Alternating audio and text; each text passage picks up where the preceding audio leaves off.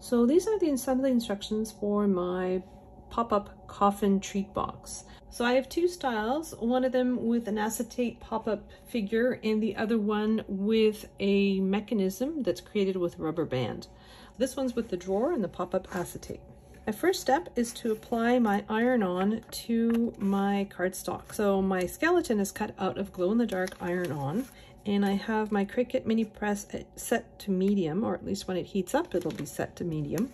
So I have 2 layers of 80-pound black cardstock for my base.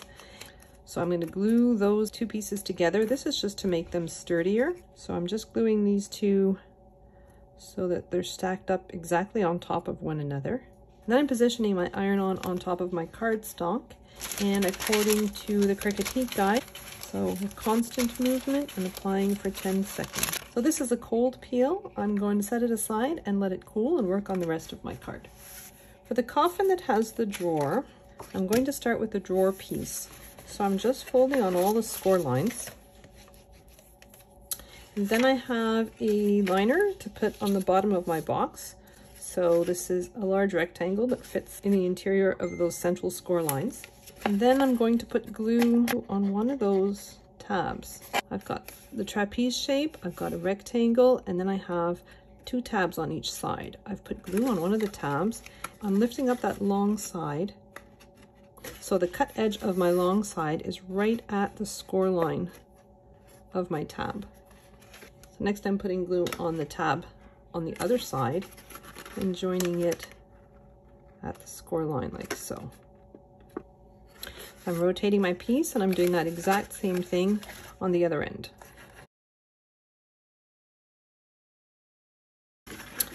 And then I have these 4 flaps at the top of my box. I'm just putting glue all along those flaps, turning them into the interior of my box, and then I'm just spreading that glue. And I'm doing that for all 4 flaps. So next I have the pieces for the coffin itself. So I have these 4 pieces and I'm just folding down on all the score lines for all of them. So these 2 pieces are exactly the same, except they're mirror images of one another. And they each have a tab on this side that gets adhered to the walls to create the path for the drawer. I'm just putting glue along that long tab on the side. And then I'm folding this side over. That edge of that piece should fit just along the score line of your tab. And then I'm going to take the other one and do the exact same thing, just putting glue along that tab. And I'm adhering my form together like so. It creates like a little wedge shape. So this piece fits along my left side. I'm putting a little bit of glue on the tab. I'm gluing the upper side of my coffin right at that score line. And so then I'm flipping my piece over, looking at that wedge side, and I'm just putting glue all along the bottom of it. And so then I'm gluing it in so that the bottom of that wedge piece follows along the bottom of my base. And I'm going to do that on the other side as well.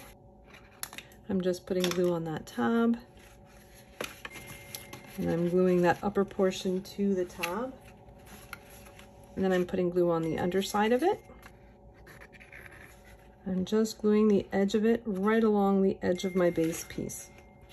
Next I have these 2 tabs at the top. I'm just putting glue on them. I'm tucking them under that top flap and just adhering them to form a nice corner like so. So I'm doing that on both sides, just putting glue along the tab. And so then I'm putting glue on the tab that's on the top of this piece, so from the score line to the edge, and I'm just inserting it at the top of my coffin so that the score line is flush against the edge of my piece. And then I'm putting glue just at the top of these 2 angled pieces, and I'm gluing these tabs down. I'm putting glue all along those edge pieces, and then I'm folding that top piece down, and I want my sides to follow along the cut edge, like so. And so now my drawer just fits inside. Then I have my decorative layers. I have 65-pound cardstock. Then I have the silver foil craft board. Then I have 80-pound cardstock. And then I'm just applying some adhesive foil. I'm applying it to my cardstock with some previously used transfer tape. And I'm just going to adhere all these layers together and adhere them to the top of my coffin. So next I have these decorative layers that I'm going to apply to the sides. There's 2 pieces to go on one side. I've got a longer piece to go at the end, and then 2 more pieces on the other side. And then I'm going to apply this piece to the front, and it's got a hole in it to correspond with the hole that's at the front of my drawer, and I'm just going to glue that down. So for the front of my drawer, I have these brads. So I'm going to choose silver.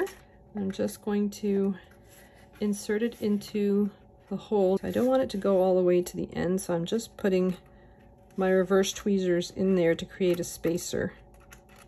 I'm bending back on the pins of my brad. So next I have my little skeleton that I've already prepared, and I have this piece of acetate. So I just put red line tape on the front of my piece of acetate, and this is the part that's going to be facing me. So I'm just going to take the liner off my red line tape, and I'm just going to adhere it so it's the center of my drawer and it's positioned right over that brad. And I need to position my skeleton so that he fits nicely inside. So if you position him too much askew, you won't be able to fit him into the drawer. So I've got red line tape down his leg, and I'm positioning him so that he fits nicely within the drawer, so that when you let go, he springs up. Next, I'm going to fold him down and insert it within my coffin.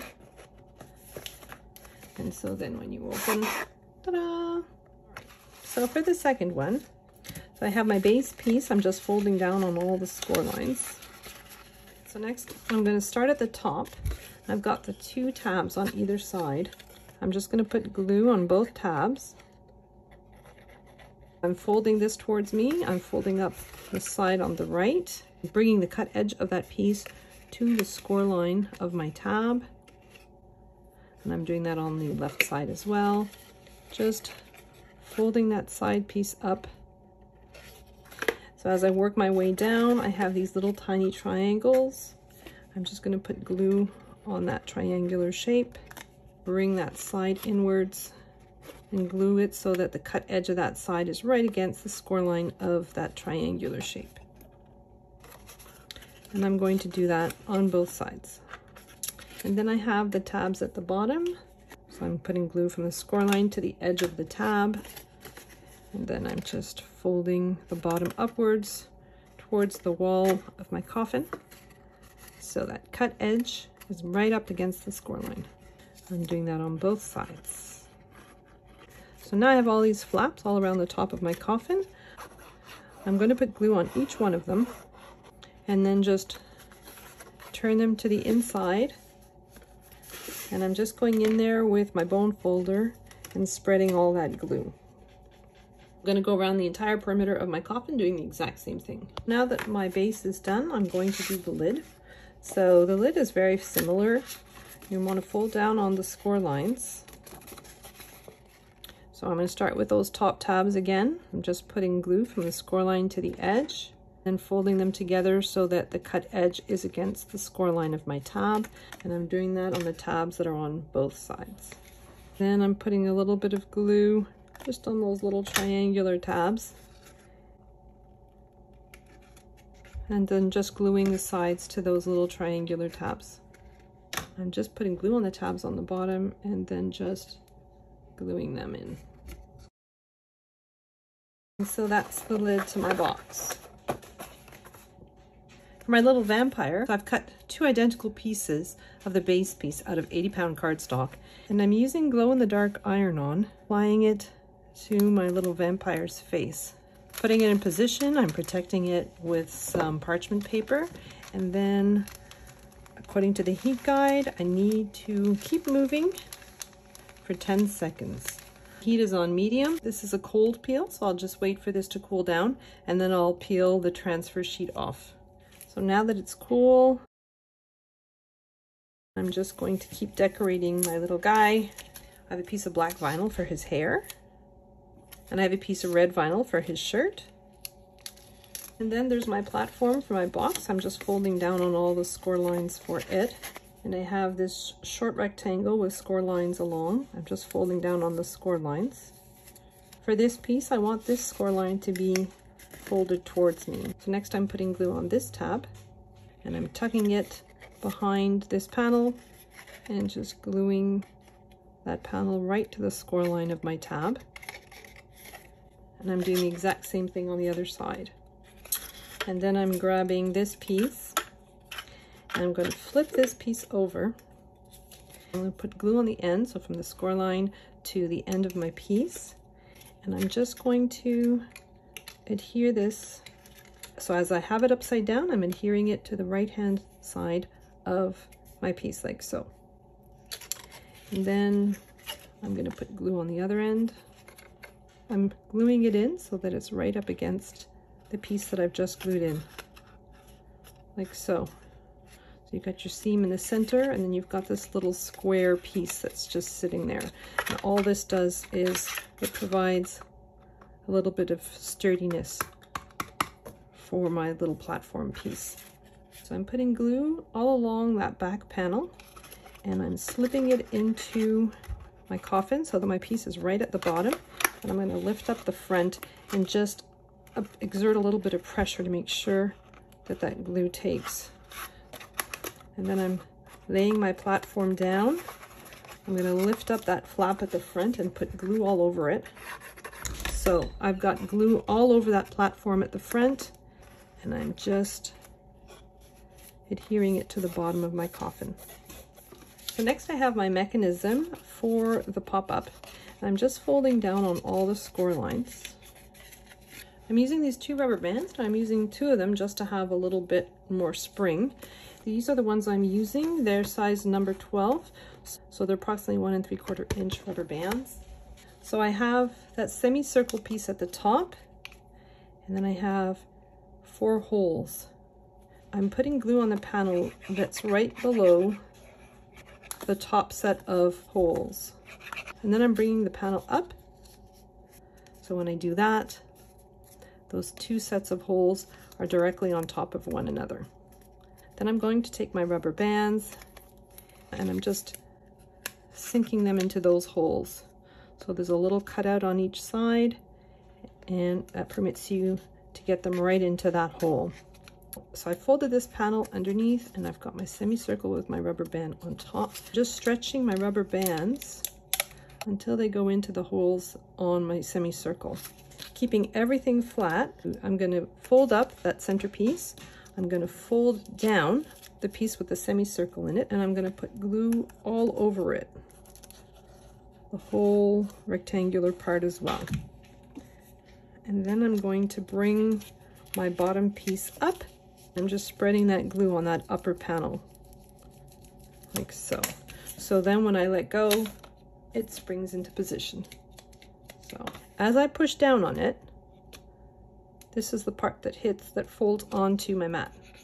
So this is going to be the front. So I'm going to glue an orange panel to that part, the part that collapses down flat. So I'm just gluing that on top. The part that's beneath my orange panel, that's the part that I need to glue down to the platform. I've got my panel towards me. I'm going to flip my piece over and put glue all over it. And then I'm positioning it so that it's at an angle, like so. So that corner and that corner are at an angle. And then when you let go, it pops up. I have my little image, and I want to make sure that he fits. So I'm dry fitting him. I'm putting him centered, see if he fits nicely. He does. I'm putting glue on the bottom part of my image, and then I'm positioning him so that his feet are at the bottom of that orange panel, and he's more or less centered. I'm just double checking that he fits, and he does. Now I have the decorations for the top of my lid. I have a piece of 65-pound purple cardstock, and then I have my foil craft board. I have 80-pound black cardstock, and I've applied adhesive foil for the RIP. and all of this gets adhered to the top. And then I have this piece of foil craft board that I'm going to put on the interior. This is just to make my lid a little more solid, just adhering it into the inside of my lid. And then I have this strip. This is a belly band to keep my box closed. So I'm just folding down on all the score lines, and I'm putting glue on the tab that's on the side. I'm bringing the other end over and just matching up the edge to the score line on my tab. And so once you remove the belly band, ta-da! So those are the two different versions of my pop-up coffin. You have the drawer one, and you have the pop-up